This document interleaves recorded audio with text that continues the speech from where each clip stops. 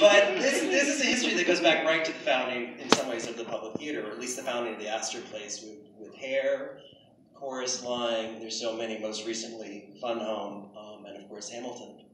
Could you talk a little bit about the public theater's relationship to musical theater? And one of the things you and I were talking about is musical theater, is it fair to say it's in some ways kind of the de facto American form of theater? What I would say is it's the most American form of theater, and it's the form of theater that we have perfected in a way more than any other. The history of the public is interesting because for the first 14 years of its existence, we were the New York Shakespeare Festival, and the only thing that Joe Papp did was free Shakespeare outdoors in the parks in New York City, all 5 boroughs, touring around on the back of the flatbed, then settling by the side of the Turtle Pond in Central Park and building Delacour. And it was a magnificent success, and I could spend all afternoon telling you stories about that. But even just doing Shakespeare was the only thing we did.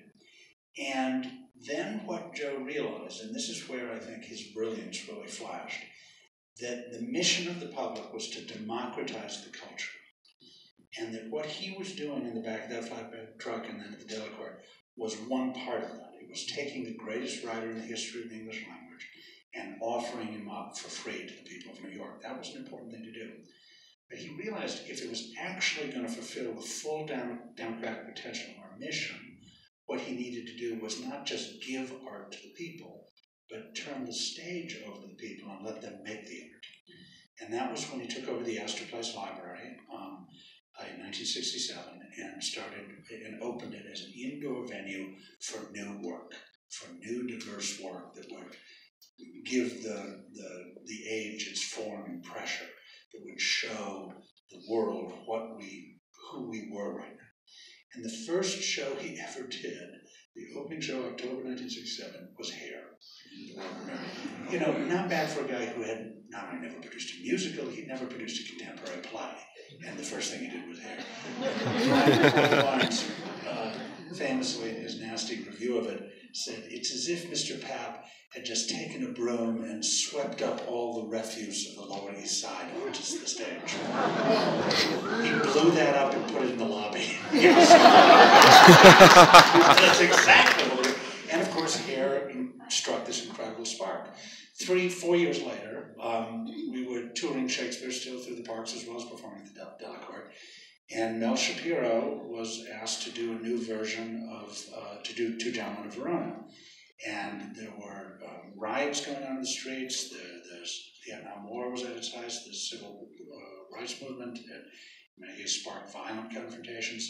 And he said, if we put on pumpkin bands and go on and do this musical, or do this Shakespearean comedy in parks and parks, we're going to get stoned. People are going to hate this. So he asked John Guare to come in and write some lyrics. And then he asked the Hair composer, Galt McDermott, to come and maybe do a few tunes.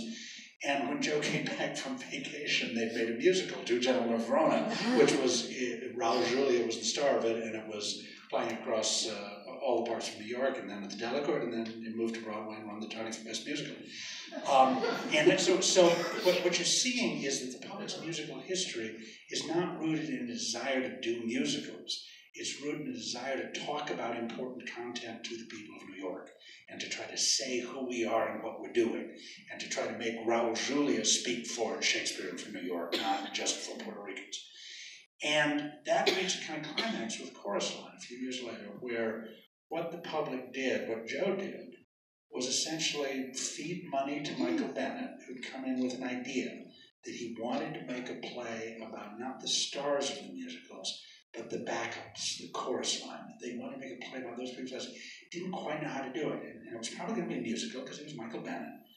And he started by sitting around at his apartment at midnight after all the shows were down. A group of the gypsies, the chorus dancers, would come over to his apartment, he'd plunk down some bottles of red wine, and they'd talk into tape recorders. And then he brought the tapes to Joe, and Joe listened to the tape and said, yeah, let's do it. And he started supporting this workshop. There was no script, there was no composer, there was no writer at the beginning.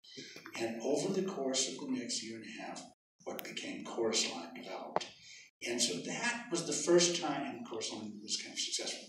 We also played the same theater where Fun Home opened.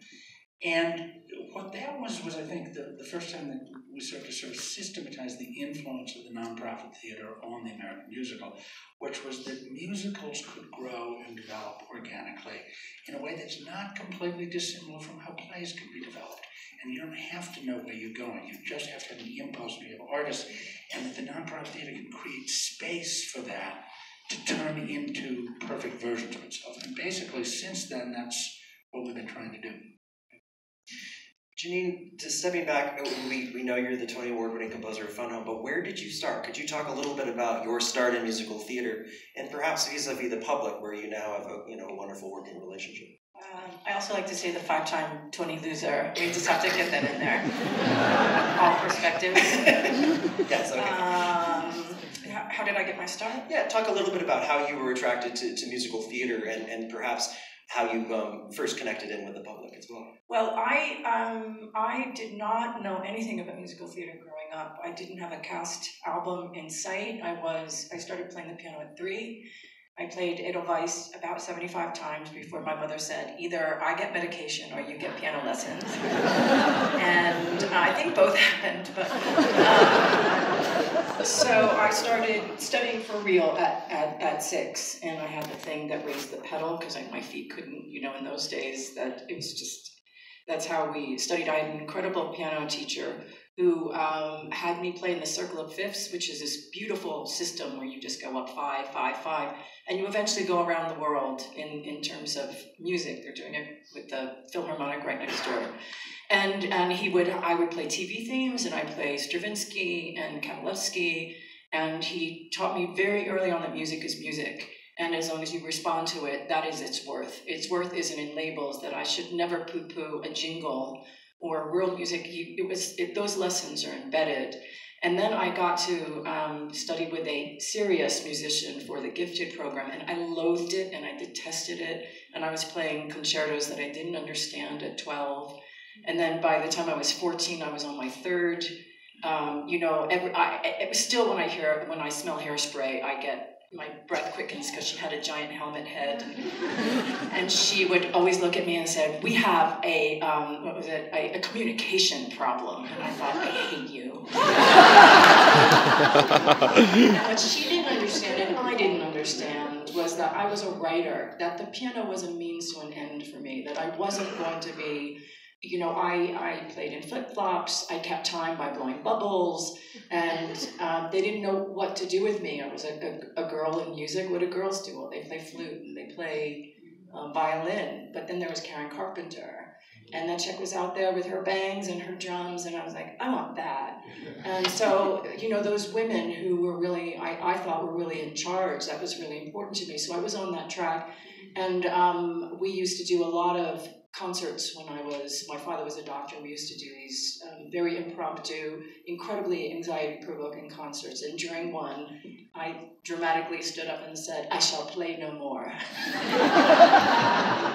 I mean, come on, it's like God, But I showed them. I didn't play for 5 years, and then it wasn't until I was pre-med at Barnard that I switched to the music program at Columbia. And did 2 years of pre-med and then switched. So by the time that I got to theater at 19, it was just like, getting lost in Central Park. I moved into New York in 79, and my father, who also went to Columbia, forgot to tell me that there was this giant thing called Central Park in the middle. So I wandered one night, 103rd Street, and kept going, and I thought, I'm going to be killed tonight. It's 1979, and I'm in some giant jungle. And then I got to the other side at 5th Avenue, I don't know if you've ever been there, but the Conservative Gardens.